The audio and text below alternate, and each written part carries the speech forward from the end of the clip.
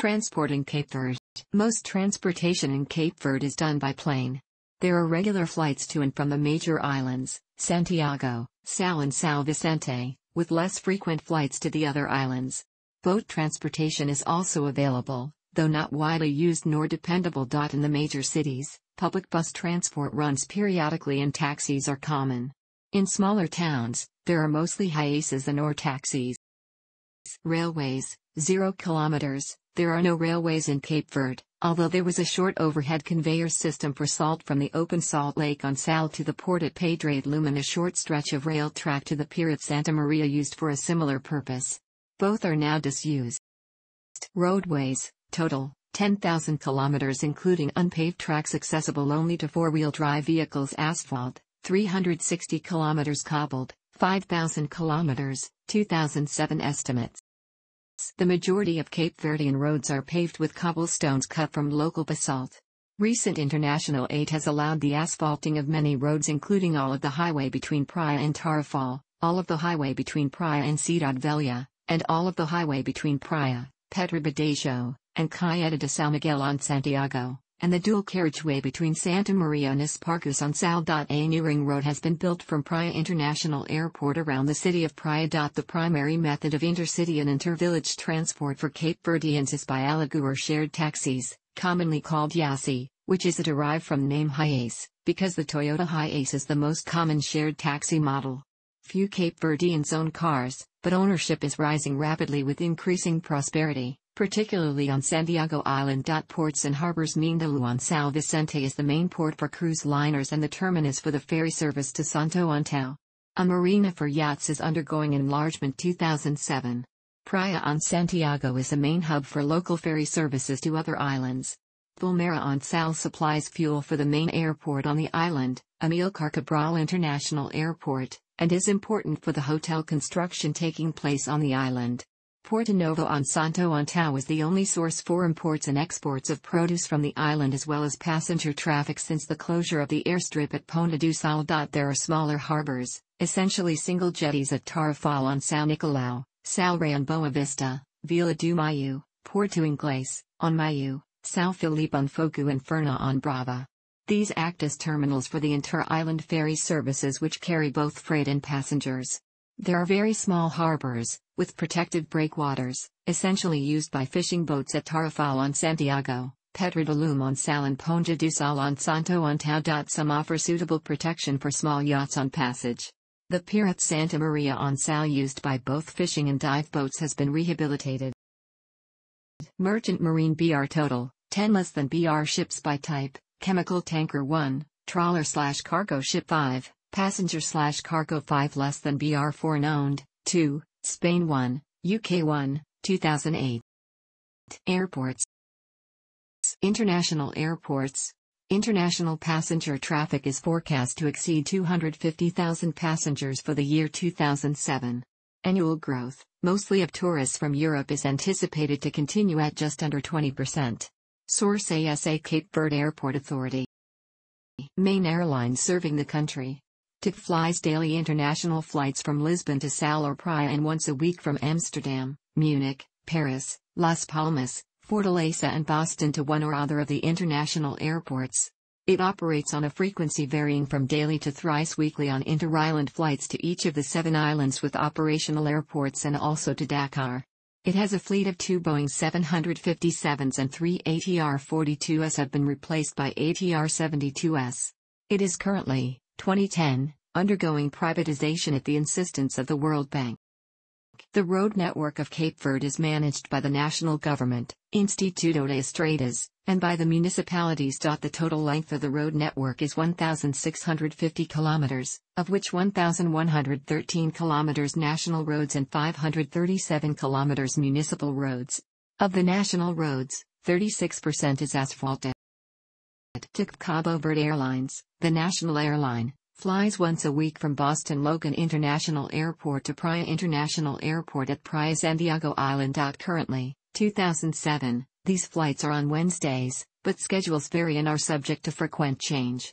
It also has flights 4 times weekly from Lisbon to Francisco Mendes, the recently opened airport at Praia on Santiago Island, and 4 times weekly from Lisbon to Amilcar Cabral International Airport on Sal Island. There is a flight on Mondays from Paris Charles de Gaulle Airport to Sal, and on Thursdays from Amsterdam Schiphol Airport via Munich Riem Airport to Sal. Return flights are just after midnight on the same day.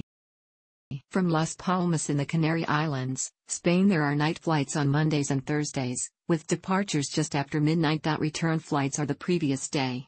There is a service from Praia to Fortaleza, Brazil on Mondays and Thursdays, departing early evening and returning at night. All international flights are operated by Boeing 757 aircraft. Most international flights are subject to intermittent delay and sometimes cancellation. TAP Air Portugal. The Portuguese national carrier operates a daily service from Lisbon to Sal with late evening departures returning after midnight and reaching Lisbon in the early morning. Most flights are delayed and onward connections from Lisbon can be missed as a result. TAP and other European carriers provide connections with most European capitals, enabling same-day through flights.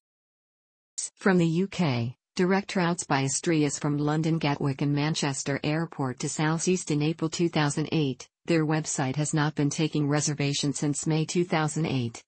Cabo Verde Airlines opened a route from London Stansted in October 2008, though it was rumored that flights were being cancelled due to minimum take-up, though with effect from May 2008, TAP ceased flights from London Gatwick. There is a FlightAC website, and you can book from their website. Reservations should be made via the UK TAP office on 0870 774 7338.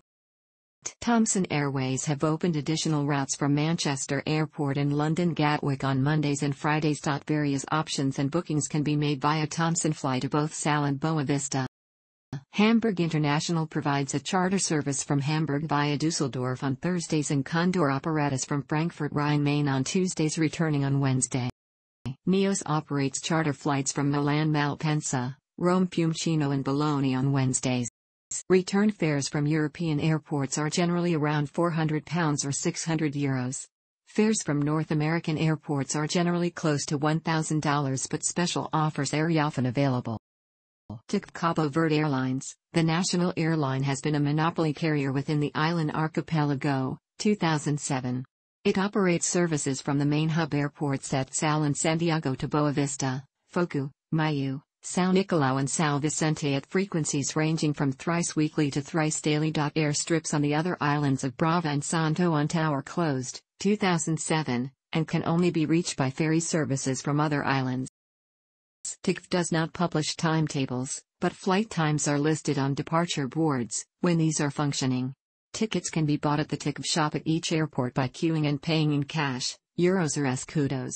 Flights are often delayed and sometimes cancelled due to weather operational conditions. Services are operated by ATR-42 turboprop aircraft, which are currently being replaced, 2007, by the enlarged ATR-72 aircraft. Inter-island tariffs vary depending on the distance but are generally around €180 return. Air passes are obtainable for multiple flights, when buying an international ticket on TICF. Halcyon Air, a private carrier with Portuguese and Cape Verdean shareholders, has commenced operations on inter-island flights during 2007. It has obtained the necessary licensing from the Cape Verde government. The frequency and regularity of publicly accessible ground transportation services vary between the islands and municipalities, however there are some common features that can be found throughout Cape Verde. The primary mode of transportation between municipalities is via shared minibuses, commonly referred to as a hiace, because of the Toyota hiace, which make up the majority of the minibuses in service. While 12 to 14 passenger hiace class minibuses connect the major municipalities at their endpoints, modified pickup trucks with partially covered cabs and benches installed in the back transport passengers along shorter distances through minor municipalities and the rural areas in between. These modified pickup trucks are referred to as Hilux after the Toyota Hilux, which is the common base model adapted. Notably, both hiace and Hilux transportation will stop and pick up any passenger that hails them, as well as drop off any passenger that requests to get off, at any point along the journey. Intermunicipality transportation licenses are granted on an individual basis to each vehicle in the name of the owner by the Direção-Geral dos Transportes e Rodoviários, General Directorate of Transport and Roads. With the exception of the Praia Assamada route on Santiago, all Yasi and Hilux class vehicles licensed to carry passengers act as individual freelancers rather than function collectively. As such, they do not adhere to scheduling, and have no obligation to provide service if they do not want to. This includes many vehicles running the same route, owned by the same person. Brava. Hiluxes and hiaces connect Furna and Nova Sintra mostly when boats arrive. Other parts of the island are also connected by these vehicles. Foku. Foku has many hiaces running the routes between São Filipe and Mos Tyros, São Filipe and Chá das Caldeiras. However, unlike many other islands, these buses all depart at roughly the same time every day, and despite the presence of multiple vehicles running each route, passengers can find themselves stranded if they do not board a vehicle during the limited departure window. Hiaces tend to depart Mos Tyros headed to São Filipe around 6 a.m., and tend to depart São Filipe headed to Chá around noon.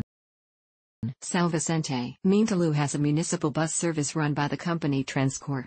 Yasi and Hilux Transportation connects Mintalu with other parts of the island. Other transportation companies, especially minibuses, include Transporte Morabeza, Transporte Alegria, Amizade, Sotroli Automindalo. Santiago. Mora Company and Sal Atlântico are the only two companies that have been granted municipal bus service licenses. Over the past decade, Mora Company, which had previously been the dominant bus company, has retired the majority of its buses, while many that continue to run are in a state of disrepair due to financial difficulties. Sal Atlântico, in contrast, has greatly increased its fleet of buses, adding several new high-capacity buses in 2015. Municipal bus prices are regulated at 44 escudos per ride. Transfers are not allowed. Bus schedules do not exist, but buses start running around 6 am and stop around 9 pm. Bus stops exist, and are frequently infiltrated by many bus vehicles, also called hiaces, and both, taxi, licensed and unlicensed clan taxis illegally running municipal bus routes without a municipal license. No other city on Santiago has a municipal bus service. The government of Assamada has solicited requests for a bus service, but so far none has been approved, and there are no short-term plans for any bus company to enter the municipal market. Transportation between the municipalities and rural areas is handled predominantly by Yasi and Hilux Transportation. Rates are not fixed and range from 20 escudos for short trips between rural areas up to 500 escudos for Praia Tarrafal. Some commonly accepted prices charged between municipalities are 100 escudos for Praia São Domingos, 150 escudos for Praia Orgos, and 250 escudos for Praia Assamada.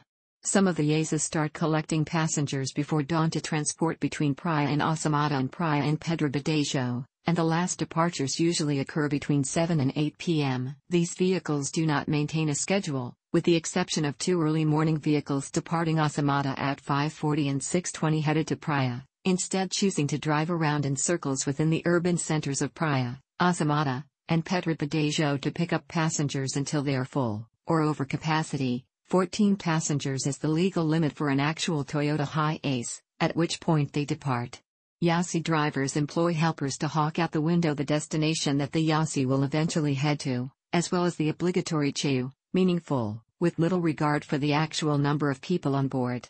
Helpers and drivers sometimes use shells, fake passengers, to overcome the common chicken and egg problem wherein passengers will not board an empty or low-passenger minibus in an urban center because they know it will not depart until it is full. However, they will board a nearly full, or over-capacity, bus because they know it is likely to depart soon.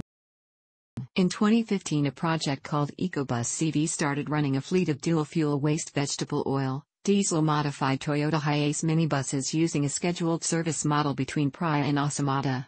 Buses depart at a rate of 1 per hour, on the hour, from designated bus stops in Praia, at Igreja Nova Apostolica in Fazenda, and Assamada, in front of the courthouse. The current departure schedule as of September 15 is 1 departure per hour, every hour starting at 7 a.m., with the last departure at 6 p.m. EcoBus CV plans to expand to departures in 30-minute intervals before the end of 2015. EcoBus CV has instituted aggressive, transparent pricing, undercutting the informal generally accepted prices between municipalities, which has started to cause freelance hiaces to alter their pricing. Taxis are common in Praia and Assamada. Taxis with a base in Praia are painted beige, while taxis with a base in Assamada are painted white. They can carry passengers between municipalities, but they are prohibited from circulating and picking up passengers outside of their base city, though they will usually pick up passengers if they get hailed on their way back to their home city. Taximeters are installed in most legal taxis, but many are not functional and they are almost never used because the generally accepted rates are cheaper than what the taximeter would usually count out. In Praia there is a large number of clan or clandestine taxis that operate without paying for a license. Most people identify Toyota Corolla hatchbacks as clans and they are frequently hailed.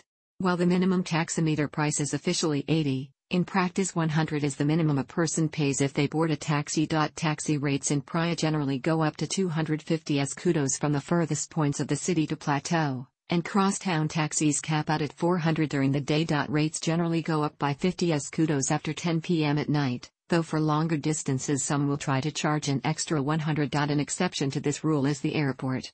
Airport rates generally range from 500–1000 depending on the starting place or destination, and can go up by several hundred at night. Sal has unscheduled hiaces service between Espargus and Santa Maria, with frequent departures in the morning from Espargus, where most locals live, to Santa Maria, where most locals work, and vice versa in the afternoon. Several ferries operate between the islands with much lower fares than the airlines.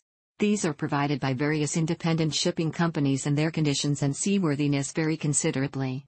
Many services depart from Praia at about midnight, arriving in outlying islands at breakfast time. Return trips often depart around midday.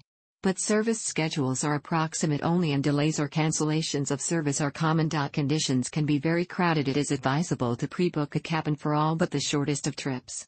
Some passages can be very rough during the winter. Departure days vary according to the season and are frequently altered. Inquire at the shipping offices in Praia and other Cape Verdean ports. In early 2011, the Criolla, the first of a proposed fleet of ferry boats belonging to the company Cabo Verde Fast Ferry, CVFF, arrived in Praia directly from Singapore. It was custom built there by the Dutch shipbuilding company, Damen Group. The Criolla operates regular service among the Sotavento Islands of Brava, Foku, and Santiago. Lesser ferry routes. Thanks for watching. Don't forget like the video and don't forget to subscribe.